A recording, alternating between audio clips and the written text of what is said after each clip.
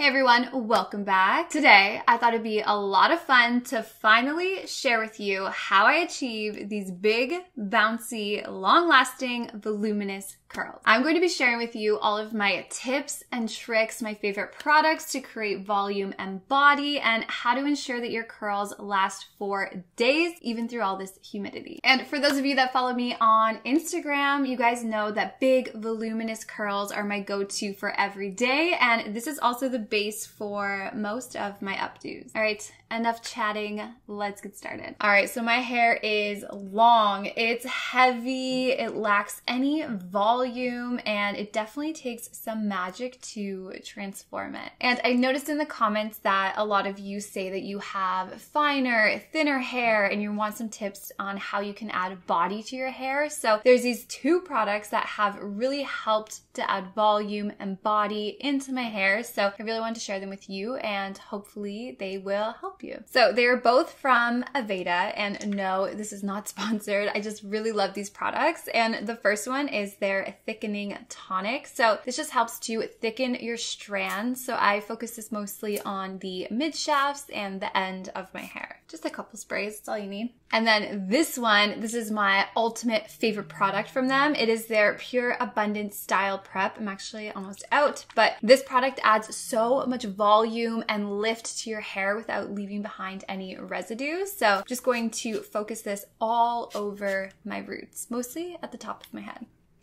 Let me just massage them in, make sure they're everywhere. And then here in Toronto, it gets quite humid in the summertime. So this product right here really helps to prevent frizz, and it's the John Frieda Frizz Ease Extra Strength. This stuff works wonders against humidity. So I just do about one pump like this, rub it between my palms. And then I really just focus this around my face and on my mid shafts.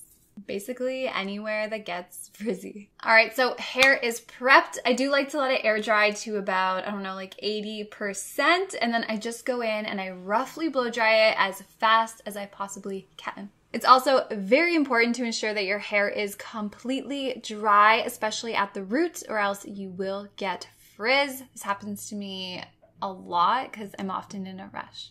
So this is what my hair looks like after it's blow dried. You can see how much volume those products have added. Sometimes I just leave my hair like this, but today we are going to be curling it. Oh, and really quickly, if you don't have any of these products, don't worry. I'm going to share with you some tips and tricks on how you can curl your hair to still create a lot of volume and have very long-lasting curls. So let's move into it. So the key for voluminous, long-lasting curls is sectioning off your hair. I know you don't want to do it, but it's a must. So I'm just going to section off all of the hair that's above my ears. So for everyday curls, I switch between a 1 1/4 inch barrel and a 1 1/2 inch barrel, but today I am going to be using the 1 1/4 inch just to create more defined curls. Now this curling iron is from T3, but I used to use an amazing one from Conair, but unfortunately it broke, so I decided to upgrade, but I will link it down below.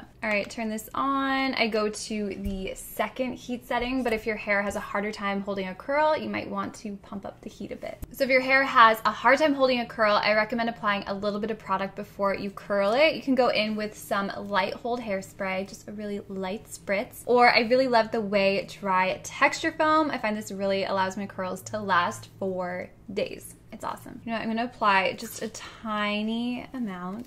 Oh, it smells heavenly. And just run it down your sections. So I like to work in about 1 inch sections. So I'm just gonna split this section into 2. So hold the curling iron in the back so that the barrel is pointed forward. And you want your roots to round upwards. So place your barrel close to your head, be very careful, and just clamp it down and hold it for a couple seconds, and this will help create some really nice volume at the root. And then I'm just gonna curl all of my hair away from my face. So I hold it for about 5 seconds, and then you just wanna try to catch it in your hand. All right, if you're short on time, you can just squeeze the curl in your hand as it cools just to help it set. But if you want a lot of volume, then what you want to do is clip it. It makes such a difference. So I like to use these alligator clips that are toothless, and you could also use bobby pins. But you just want to roll up your curl, keep it in a circular shape, roll it up to your head, keep it nice and tight. And then you want to over direct your roots upwards, and then just clip it right to your head.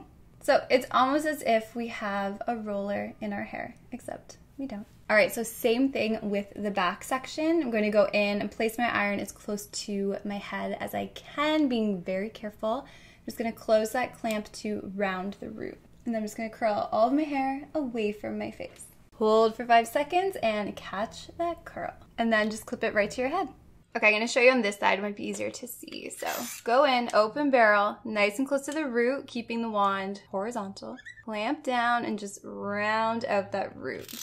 Just twist your wrist. See that volume it created right there? I'm just gonna come in from the back and wrap it away from my face. Okay, I wanna show you what happens if you drop your curl, because it happens to me all the time. So what I like to do is take my index finger. I'm just going to put it up the middle of the curl like that, and then shape it into a circle and clip it to your head. So first section done. It's very quick once you get the hang of it, I promise you. This actually feels really good. It's getting hot in here, but I'm just gonna go ahead and unclip my hair and then section all the hair that's above my temples away. All right, so this next section, same as before, hold your wand horizontal, and I'm just going to clamp it really close to the root.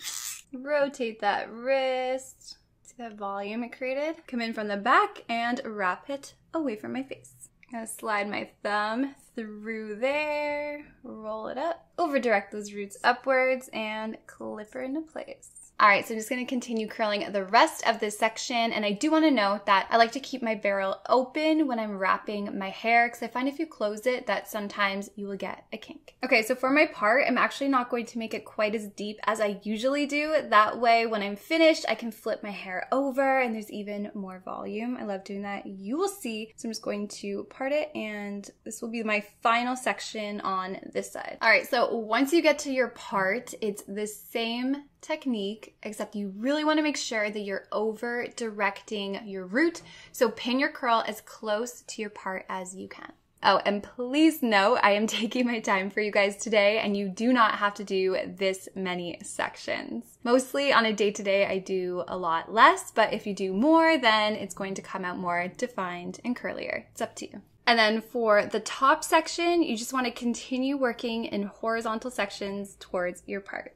And for my bangs, same as always, I'm just going to curl them away from my face. And then I like to just clip them off to the side in the direction that they lay. All right, I'm gonna spray a very light spray of light hold hairspray. You don't wanna weigh these curls down. All right, so you want to leave this in as long as you can. The longer, the better, trust me, but sometimes I only have 5 minutes and sometimes I have an hour. Usually I'll do my hair and then I let it set and then I do my makeup, but my makeup's already done. So I'm going to go have some lunch and I'll be right back. Okay, I'm back. It's been about 15 minutes. I actually stood under my air conditioner to speed up the cooling process, but it's time to unclip all of the clips. So I like to start at the bottom, since those are the ones that we clipped first, and then I just carefully work my way up to the top. But when you're removing your clips, you just want to be careful that you're keeping your curls intact. Sometimes I miss a few clips, so always double check. Look how short my hair looks. I love it. Anyways, use your fingers or a wide tooth comb and just gently brush out the curls. Just don't use a hairbrush or you'll ruin them completely. I just use my fingers. And there we have it. Big, bouncy, voluminous curls. And they'll obviously drop throughout the day as well. I love the way that these came out. I think they look so beautiful. And I know that pinning your curls might seem like a lot of extra work. It is. But I'm just kidding, but it's totally worth it, especially if you have like a special event and you want your hair to just last all night long, then I highly recommend clip those curls. But I really hope that you found some of my tips helpful. If you did, please give this video a thumbs up and definitely leave a comment if you have any tips on getting big, voluminous, long-lasting, bouncy curls. I would love to hear them, and I'm sure they'll help somebody out. But thank you so much for watching, and don't forget to subscribe if you're not subscribed already, and I will talk to you all in my next video. Bye.